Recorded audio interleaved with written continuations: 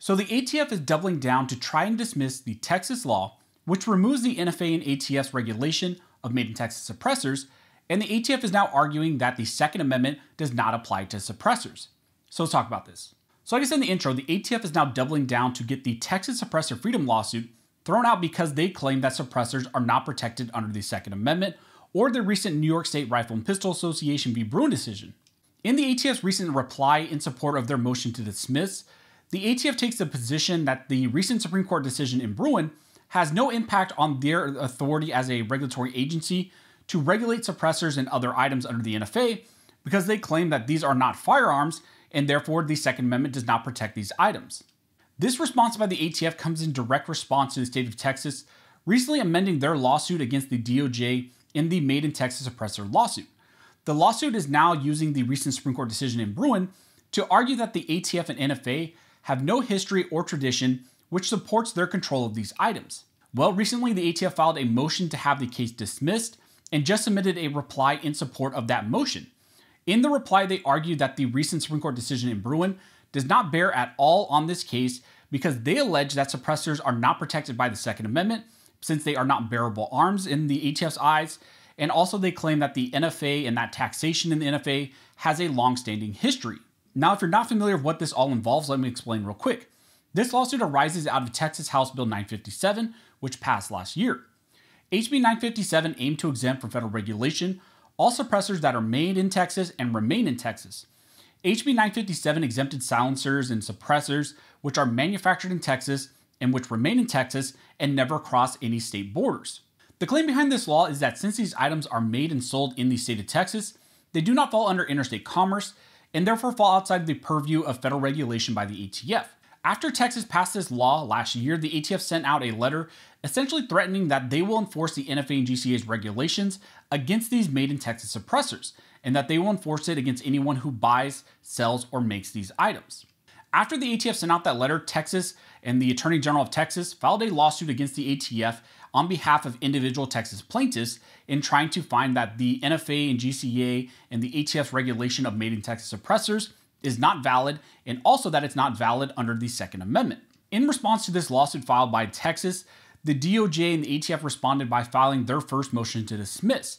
A motion to dismiss is simply a legal mechanism where one side is trying to seek the case to get thrown out by the court, and so that's essentially what the ATF was seeking. Now, initially on that initial motion to dismiss, it was not granted by the court, but then some other things changed, including that the Supreme Court issued their ruling in New York State Rifle and Pistol Association v. Bruen. Under the Bruen framework, the state of Texas is arguing that the ATF cannot prove that their regulation of made in Texas suppressors has any basis in history or tradition of the Second Amendment dating back to 1791. That is the standard that was reaffirmed in Bruen. However, the ATF, in their recent motion to dismiss, they filed a new motion to dismiss, and they also filed a reply in support of that. They are essentially arguing that the court here should forget what the Supreme Court said in Bruen and instead should take the position that suppressors are not bearable arms and are not protected under the Second Amendment. The ATF, in their motion to dismiss and their reply, also reject the historical analysis that the Supreme Court requires, and instead the ATF is still using the old, long-standing history arguments that the Supreme Court recently rejected. In the relevant portion of the ATF's motion to dismiss, they argue, this case should be dismissed because plaintiffs have failed to state a claim under the Second Amendment, even assuming that the court has jurisdiction to hear this case. The court should still grant defendants motion to dismiss because plaintiffs have failed to state a claim. One of the main reasons they claim the case should be dismissed is because they claim that suppressors are not bearable arms within the meaning of the Second Amendment. And the ATF just doubled down on that argument in their reply in support of their motion to dismiss. The ATF claims that Texas has the burden of proving certainty of success on the merits, based on the information available at this time. The ATF argues that Texas has not come close to meeting that high threshold for several reasons. First, unanimous precedent holds that the Second Amendment does not apply to suppressors, they state, based on the text and history of the Second Amendment. Nothing in New York State Rifle and Pistol Association v. Bruen calls those decisions in question, since they functionally apply the same text and history standard as Bruen. The ATF also argues, second, that even if the Second Amendment applied to suppressors, plaintiffs claim that the NFA's tax scheme is inconsistent with this nation's historical tradition of firearms regulation, is questionable at best, they said. The NFA is a long-standing tax statute that has been repeatedly upheld under Congress's taxing power in the face of the Second Amendment and those challenges. By contrast, they state, plaintiffs do not and cannot cite a single case holding that the NFA's making requirements are unconstitutional based on the Second Amendment or any other basis. But then the ATF goes on to concede in this reply a fact that is very, very relevant. They state, to be sure, no court has yet had the opportunity to consider the NFA based on Bruen. So there the ATF concedes that the NFA has not been challenged yet under the Bruen standards, but then they tried to argue that Bruen will not alter any precedent in regards to the NFA and the taxation of these types of items. However, I think you and I know that Bruen will definitely impact the NFA and the GCA, and it's only a matter of time before Bruen is applied against the NFA and those other statutes. The ATF goes on to say that, as alleged in plaintiff's own complaint, ATF is not arbitrarily delaying applications, but rather seeking additional information when necessary. ATF's request for additional information is wholly consistent with the NFA's requirement that applications to make firearms shall be denied if the making or possession of the firearm would place the person making the firearm in violation of law. Now, this section of their argument is really critical, and I want to point out what's actually happening here and the kind of contradiction that's happening here. In the ATF's motion to dismiss and in their reply, the ATF argues that suppressors are not protected by the Second Amendment because they are not bearable arms and because they are not firearms.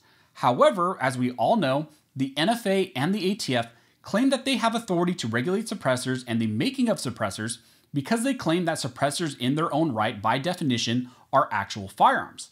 And in that last statement that the ATF talks about, then they're talking about the application to make firearms, i.e. to make suppressors.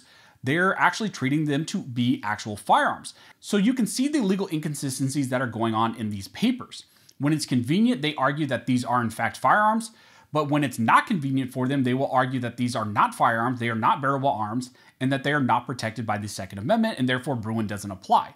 Also, the fact that the NFA has existed since the 1930s is not a long-standing history. In Bruen, the majority opinion said that relevant history is history dating back to 1791, and maybe you can argue for the ratification of the 14th Amendment, but it's not actually the 1930s. In fact, the New York law, which was struck down, is even older than the NFA. So the ATF in their reply is simply doubling down on these really bad arguments that suppressors are not firearms, that they are not protected by the Second Amendment, and also that Bruen does not apply to suppressors and the regulation of suppressors, and that Bruen would not impact the NFA at all. So we will definitely be keeping our eyes on this case to see what the court decides to do if they buy the ATF's arguments that suppressors are not bearable arms protected by the Second Amendment. That's going to be a really interesting analysis if the court does agree with them. So again, if we get any more updates, I will let you all know. Also, I want to thank one of the main supporters of this channel, which is USCCA. Through your membership, you get training, education, and self-defense liability protection. Recently, this last weekend, I got to go out to the USCCA headquarters. I got to go through all of their classroom education and also their range training, their defensive pistol use, and also the rifle course that they're coming out with.